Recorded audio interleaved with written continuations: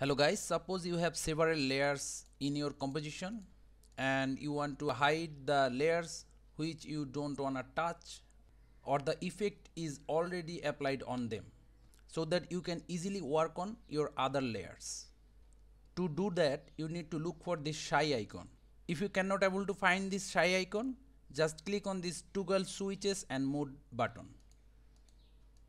This will reveal the icon. Suppose we want to temporarily hide these two layers.